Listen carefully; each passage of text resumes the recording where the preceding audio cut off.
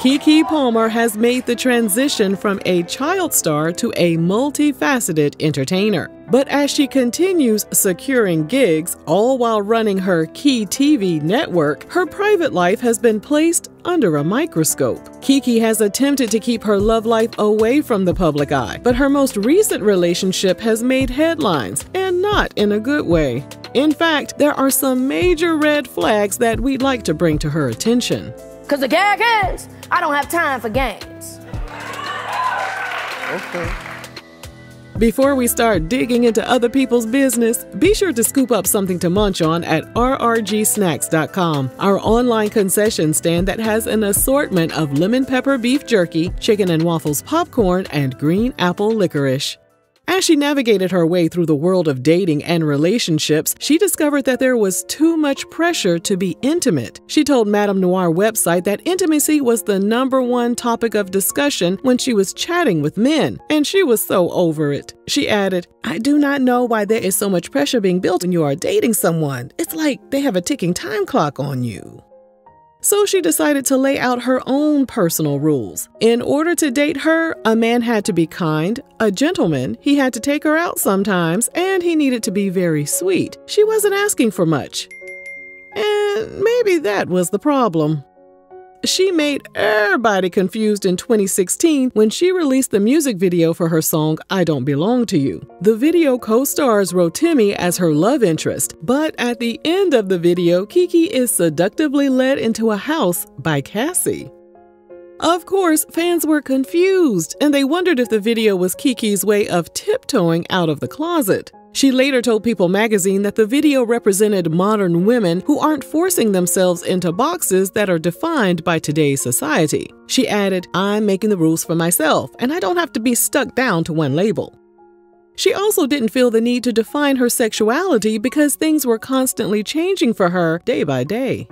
She continued her search for the perfect partner behind the scenes. By that point, she was too scared to date someone in the industry, and she wanted to be with someone who was regular, degula, schmegula. She tried online dating and even tried spitting game through Instagram DMs.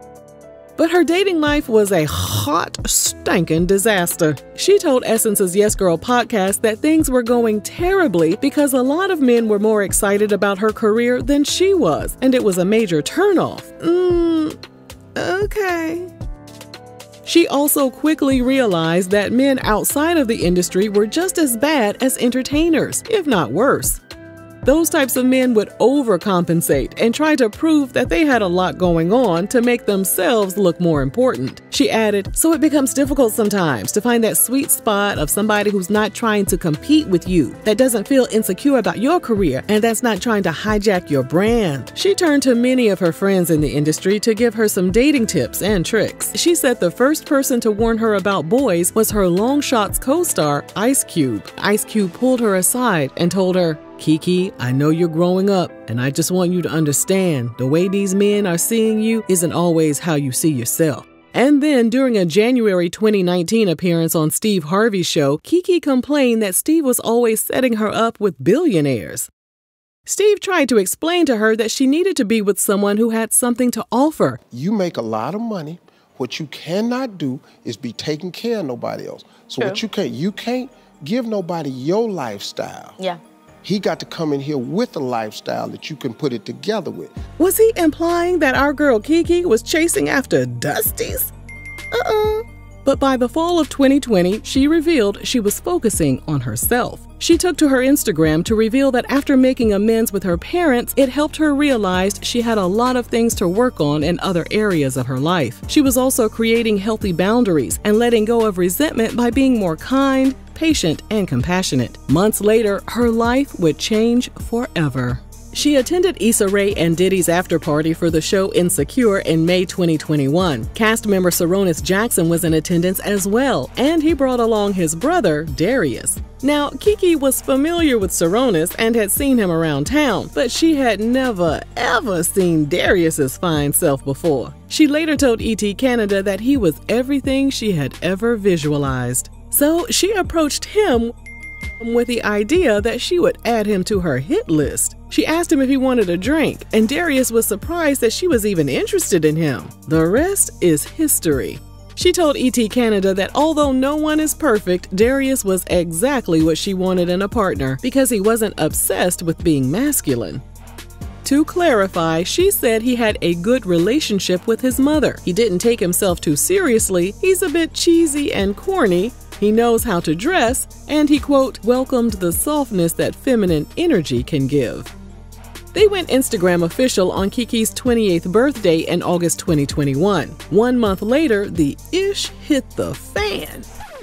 A woman named Taylor Marie, who claimed to be Darius's ex-girlfriend, took to her TikTok to accuse Darius of pressuring her to terminate her pregnancy just 3 weeks before he went public with Keke. Yep, we said 3 weeks. Well, Keke was the one who approached Darius, not knowing his relationship status, and he was everything she always wanted, so she wasn't going to let a little allegation stop their love train. Unlike her other relationships where she chose to keep things private, she was way more open when it came to Darius. During a November 2021 interview with the Tamron Hall Show, Keke said she and Darius spent a lot of time together, which made it difficult for her to hide him from her fans. And besides, she didn't want to hide someone that made her really happy. She also loved how he wasn't directly involved in the entertainment industry, but he was well aware of how the industry worked thanks to his brother's career. So what exactly is his occupation? Well, at the time, he defined himself as a fitness instructor, a podcast host, and a writer. You ain't got no job, man! What started out as a promising relationship quickly went left when, in March 2022, Keke unfollowed Darius on social media. Radar Online reported she also deleted all traces of him from her profile. So yeah, things appeared to be a bit rocky between them, but by the following month, they were spotted partying at Coachella. Following that link up, Darius took to his Instagram to post a cryptic message about mistakes and growth. Many people assumed they had called it quits, but that wasn't the case. While hosting Saturday Night Live in December 2022, Keke revealed her baby bump. And yes, Darius was confirmed to be the child's father. She was already in her 3rd trimester and about 2 months away from her due date. And you know our nosy selves did the math and determined Keke most likely got pregnant about 1 year after she and Darius first met. Honey, the Gwirlies over at LipstickAlley.com weren't pleased that Keke was starting a family with Darius. In fact, they called Darius a bum and told Keke she should have gotten pregnant by Michael B. Jordan instead. She gave birth to their son Darius Daulton Jackson in February 2023. Months later, she described Darius as the best dad ever on Father's Day. But was he also the best partner? That was up for debate. On 4th of July weekend 2023, Keke was captured wearing a skin-tight, semi-sheer dress at Usher's Las Vegas concert. The body was bodying. Check out this exclusive video from RRG. There goes my baby. Loving everything you do. Ooh, girl. Look at you right now.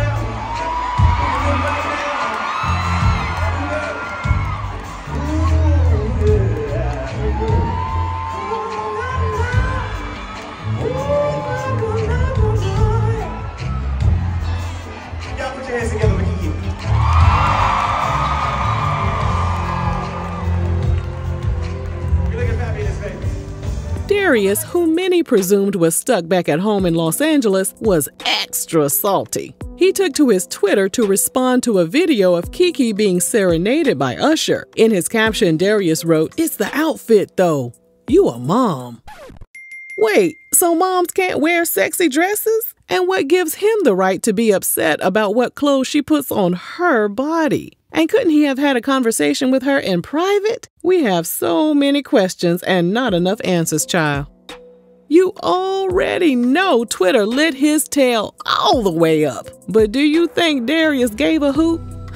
Not a chance. In fact, he doubled down on his statement by adding that her outfit reflects poorly on their family. He said, "We live in a generation where a man of the family doesn't want the wife and mother to his kids to showcase booty cheeks to please others, and he gets told how much of a hater he is. This is my family and my representation. I have standards and morals to what I believe. I rest my case."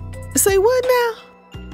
He then deactivated his social media accounts, but not before online users started scrounging through his old tweets. They discovered that not only does he have a problem with Keke's clothing, but he made some very disparaging comments about Alton Sterling, the man who was wrongfully killed by the police in 2016. Keke didn't publicly address his comments. Instead, she posted several images of herself from that night looking extra thick and scrumptious. As of this video, the post has more than 30,000 comments. One commenter wrote, "He made her a mother before a wife. He worried about the wrong thing." Another online user referred to Darius as her nanny and told him he needed to stop hating.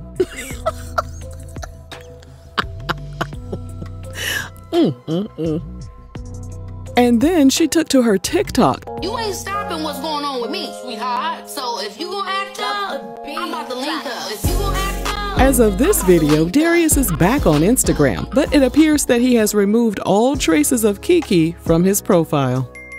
We hope that Keke will continue to be her most authentic and true self without allowing anyone to dim her light. But for now, all we can do is keep ducking these red flags so they don't bust us upside the head, child. If you enjoyed this video, let us know down below. And thanks for watching RRG.